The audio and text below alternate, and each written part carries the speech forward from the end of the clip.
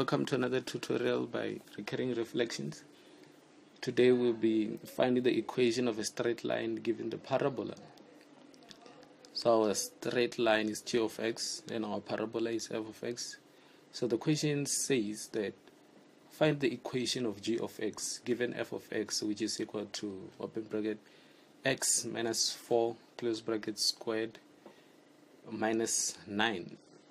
So let's look at our sketch. On the sketch we have 5 unknowns plus the equation of g of x. Our unknown is 2x intercepts, which is a and b, and we also have an x-intercept of g of x, which is d. A and b are x-intercept of f of x, and c is y-intercept of both g of x and f of x. E is the turning point of f of x. So before we find the equation of g of x, we are going to calculate we are going to find the coordinates of each point a, b, c, d, and e, which is our turning point. So from the given equation of f of x, first thing that we are able to notice is that we have the equation of f of x is given in the form of a turning point. So already we have our p and we have our q. So at this point you can already tell that we have the coordinates of the turning point. Our p is our x coordinate and our q is our y coordinate.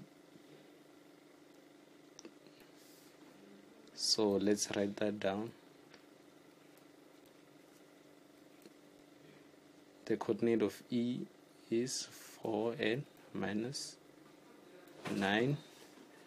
And the other thing that we're able to notice from the given sketch is that is the x-intercept of g of x, which is perpendicular to E, which is our turning point, which means that they share the x-coordinate.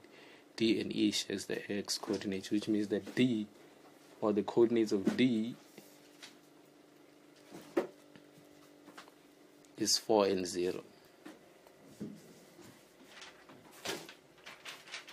Then from there we are going to find the coordinates of A and B. So we are going to be like for A and B,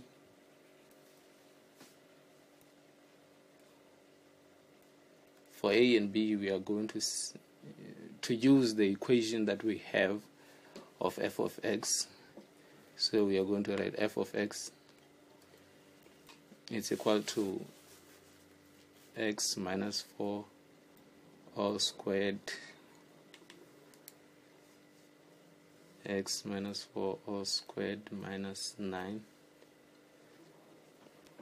So since A and B are both the x-intercept of f of x, we are going to solve for for x.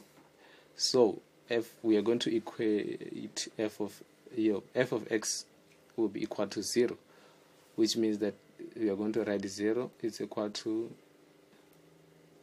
open bracket x minus 4 close bracket everything squared minus 9.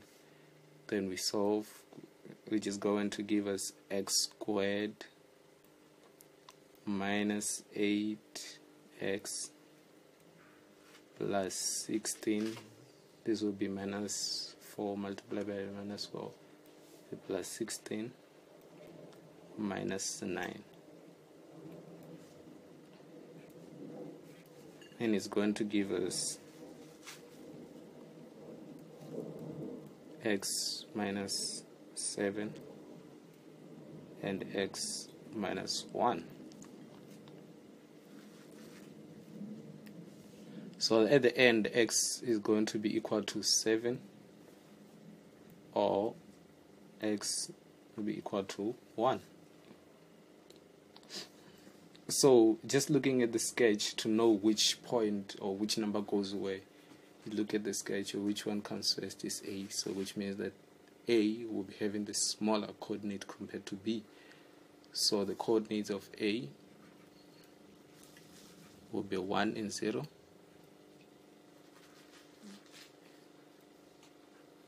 and B will be 7 and 0. The only thing that we are left with right now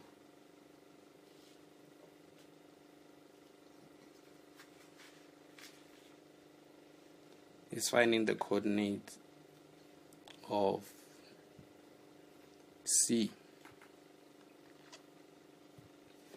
So at this point we have the coordinate of D.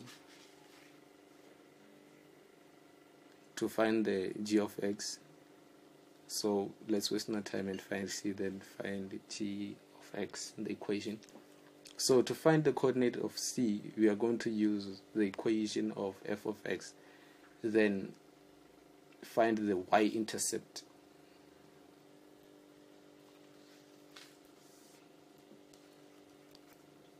So to find coordinate for C, we are going to calculate the y-intercept, which means that we are going to say y is equal to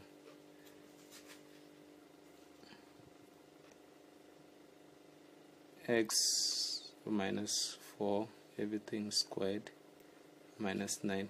Everything in this equation is going to be, which has x, where there is x is going to be equal to 0. You always have to remember that whenever you're calculating the y-intercept, x is always equal to 0. So y is going to be equal to, is going to be 0, so it's going to be 0 minus 4 all squared minus 9. So when you calculate everything, it's going to give us 7. So y is equal to 7. Therefore, the coordinates of C is 0 and 7. Then let's go and find the equation of g of x. For g of x, we are going to say that we are going to use the equation of finding a straight line. So we're going to say y minus y1 is equal to m, which is our gradient, x minus x1. Let me close the bracket. So to make things more simple, I'm going to say my y minus y1. Then since we don't have the gradient, we are going to use change in y, which is y2 minus y, then over change in x, x1. Everything multiplied by x minus x1.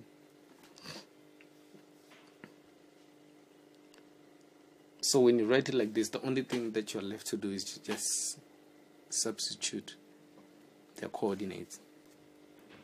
So what I'm going to do is just say y minus 0 is equal to 7 minus 0 divided by 0 minus 4 all in bracket x minus 4. Then you solve, which is going to be y is equal to minus 7 over 4 x plus 7. This just means therefore g of x, which is the equation that we were looking for,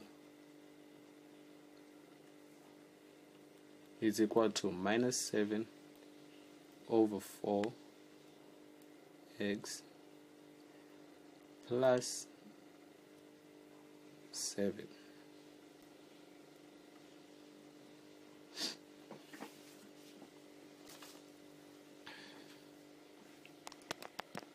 So yeah, right now we have found the equation that we were looking for. We are done. See how easy that is. Thank you for watching, and don't forget to click here to subscribe and click here to watch more videos, and get in touch with us on our social medias. The links are on the descriptions. Thanks. Enjoy the rest of your day.